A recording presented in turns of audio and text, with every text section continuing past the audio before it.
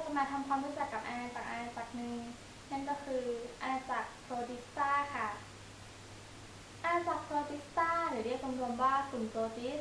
เป็นอาณาจักรที่แยกสิ่งมีชีวิตที่ไม่มีลักษณะของพืชหรือสัตว์อย่างชัดเจนออกจากอาณาจักรพืชและอาณาจักรสัตว์เป็นสิ่งมีชีวิตที่มีเซลล์ชนิดยูแคริโอตมีทั้งเซลล์เดียวและหลายเซลล์แต่เซลล์ยังมีการจัดตัวกันเป็นเนื้อเยื่อดังเช่นพืชและสัตว์สิ่งมีชีวิตบางชนิดในกลุ่มนี้ยังมีลักษณะของพืชและสัตว์รวมกันแบ่งได้9ไฟรัมด้วยกันนะคะสำหรับไฟรัมแรกคือไฟรัมโปรโตซัวค่ะไฟรัมโปรโตซัวสามารถแบ่งได้เป็น4พวกด้วยกันนะคะโดยจะใช้โครงสร้างในการเคลื่อนที่เป็นเกณฑ์ได้แก่ 1. พวกเฟกเจอรัมใช้เฟกเจอรัมในการเคลื่อนที่ตัวอย่างเช่นยูปีนาค่ะ 2. พวกซีเรียตใช้ซีเรียในการเคลื่อนที่ตัวอย่างเช่นพารามิเซียมค่ะ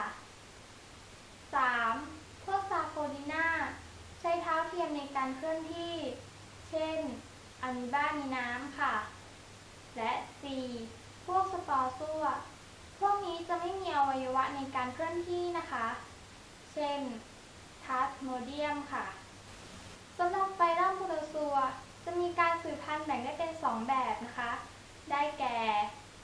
ไม่อาศัยเพศคือ binary fission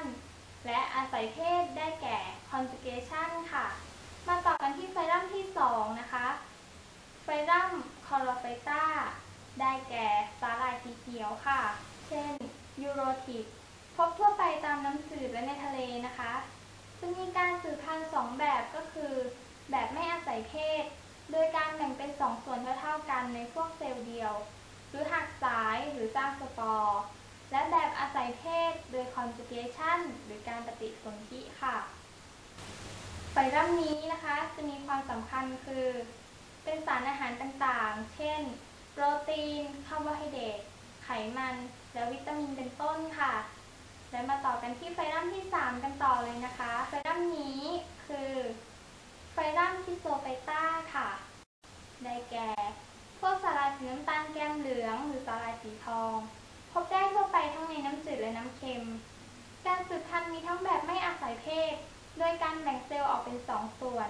ซึ่งเป็นการเพิ่มจำนวนที่พบเสมอๆส่วนอีกแบบหนึ่งเป็นแบบอาศัยเพศค่ะ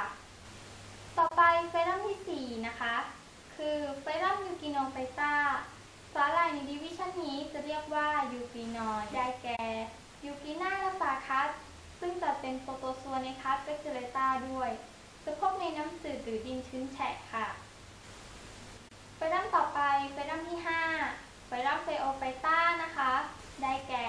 พวกสาหร่ายสีน้ำตาลเช่นลามินาเรียหรือว่าซีปาล์มพบได้ในน้ำเค็มนะคะจะมีการสืบพันธุ์ทั้งแบบอาศัยเพศและไม่อาศัยเพศโดยมีวงชีวิตแบบสลับคล้ายกับพืชค่ะจะมีความสำคัญโดยเจ้าลามินาเรียจะนำไปใช้ทำปุ๋ยโพแทสเซียมนะคะและมาต่อกันที่ไฟรัมที่6ค่ะไฟรัมนี้คือไฟรัมไพโรไฟตานิยมเรียกว่าไดโนแฟคเจอรัสเพราะมีแฟคเจอรัส2เส้นยาวไม่เท่ากัน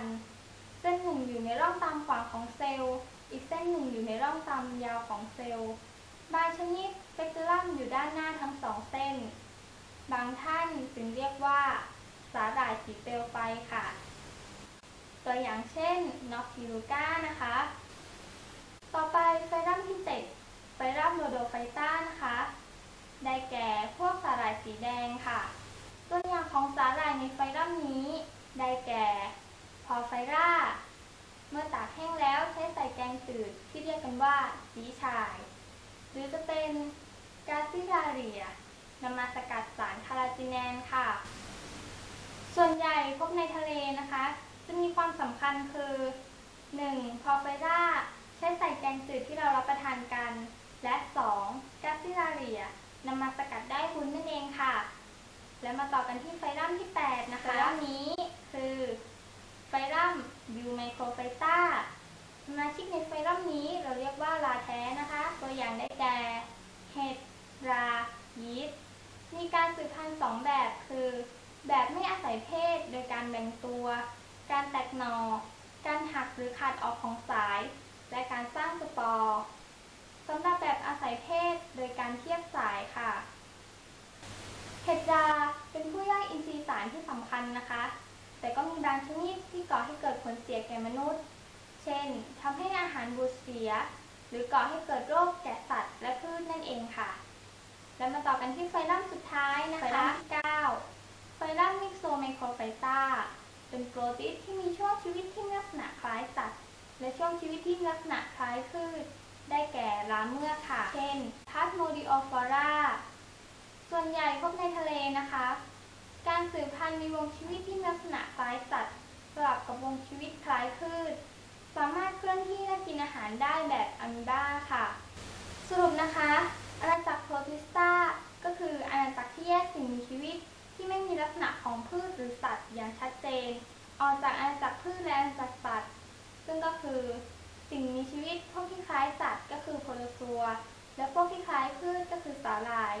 รวมไปถึงพวกที่คล้ายฟังไจก็คือราเมือกนั่นเองค่ะเราก็ได้รู้จักกับอาณาจักรโปรติสตากันแล้วดิฉันนางสาวจริยาเทพนุก็ขอจบการนำเสนอเพียงเท่านี้สวัสดีค่ะ